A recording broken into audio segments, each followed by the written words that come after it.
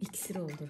Resmen saç iksiri oldu bu. Aloe veralarla saçlarınızı coşturacak, kelleyi bitirecek şöyle müthiş bir tarif yapalım. Hadi 3 dal aloe vera yaprağını keselim. Kökten kesmiyorum. 3-4 santim öteden kesiyorum.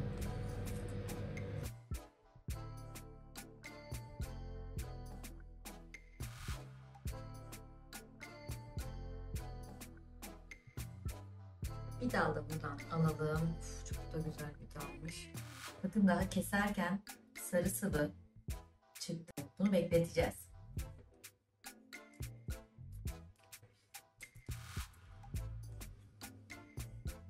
Aloe veralarımdan 3 dal aldım. Tarife başlıyorum.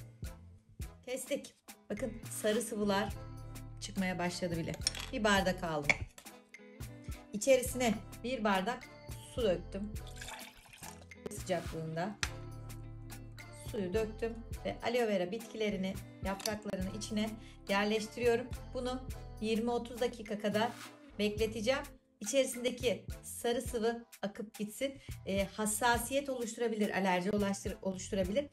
Cilt köklerimize zarar verebilir. O yüzden aloe verayı bu şekilde kullanmak en doğrusu oluyor arkadaşlar. Bakın sarı sıvı akmaya başladı. 30 dakika sonra sarı sıvı tamamen gitti. Fazla latex cildimize alerji oluşturabilir dedik. Bundan böyle kolaylıkla kurtulduk. Şöyle bir kontrol edelim.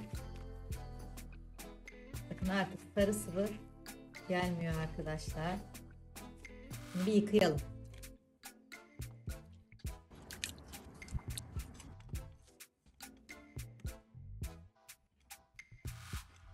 Kenar kısımların, dikenli kısımlarını sıyıralım.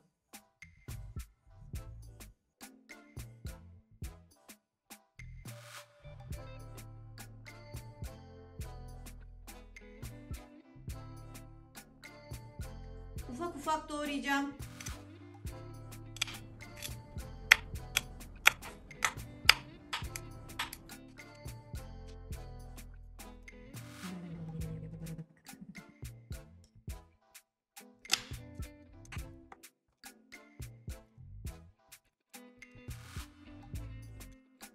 Aloe veralarımız hazır.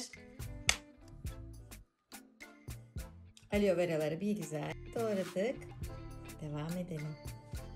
Bir tava aldım. Aloe veralarımı içine döktüm. Üzerine Hindistan cevizi yağı ya da sızma zeytinyağı. Hangisini kullanalım? İkisinden de biraz kullanalım. Bir yemek kaşığı dolusu, biraz daha Hindistan cevizi yağından.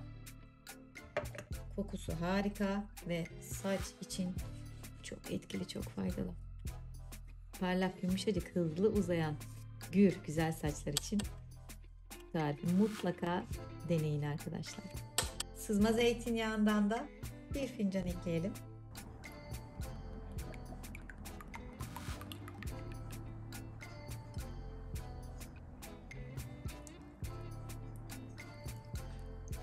Şimdi bunu 15 dakika ocakta kısık ateşte kaynatıyoruz.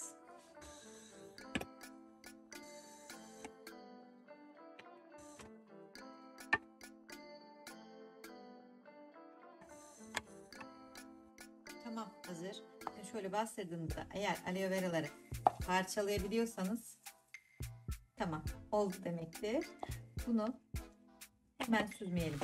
Birkaç saat bunu bekletelim ki o aloe vera'nın yağ ile, Hindistan cevizi yağı ile birleşmesini, bütünleşmesini sağlayalım. Acelemiz yok. Soğusun. Birkaç saat sonra devam.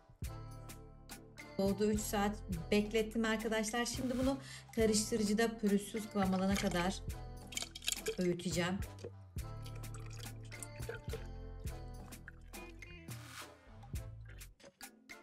Böyle bir karıştırıcınız yok ise mutfak robotu da olur, mikser de olur.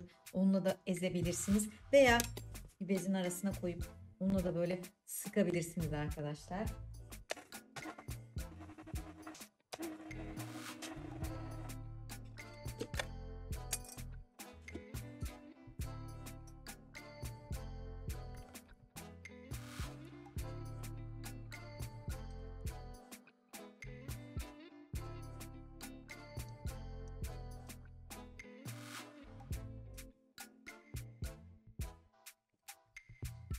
Ağzı daha geniş bir süzgeci aldım. Çünkü bu çok ince dokuda, hiç asla geçmiyor bir şey.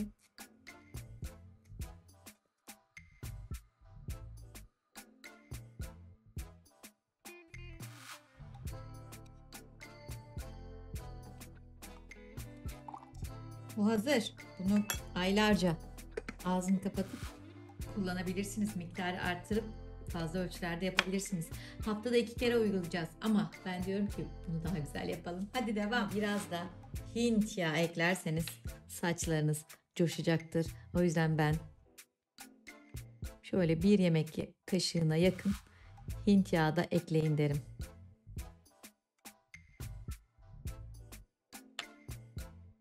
Ve var ise, yoksa gerekmez, var ise bir de argan yağı saç, kaş, kirpik için muhteşem bir yağ arkadaşlar. Biraz da argan yağı. 1 yemek kaşığı ölçüsünde de hop argan yağı. Of, bu var ya, iksir oldu. Resmen saç iksiri oldu bu. Kelliye, saç dökülmelerine, cılız, soluk saçlara karşı koyacağınız harika bir tarif yaptık. Koku da efsane. Müthiş karışım. Ben bunu sürerim saçlarıma, mis gibi şimdi. Saç diplerimden başlayarak tüm saçıma bir güzel bu harika iksiri uyguluyorum. Saç diplerine masaj yapmayı, güzelce yedirmeyi unutmayın arkadaşlar. Tüm saçınıza da bu şekilde aktarabilirsiniz. Hem erkekler hem bayanlar kullanabilir.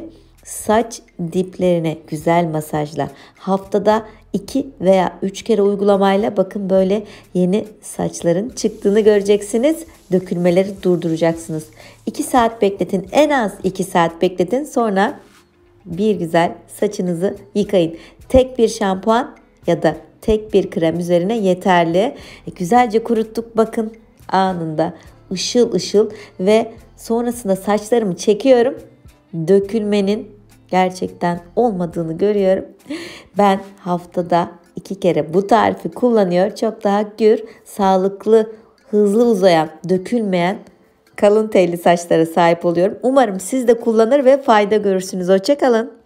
Hello my dear friends, you have watched a perfect elixir that you can stop hair loss and get long shiny hair. Hope you give it a try and get good results. Love all of you. Bye bye.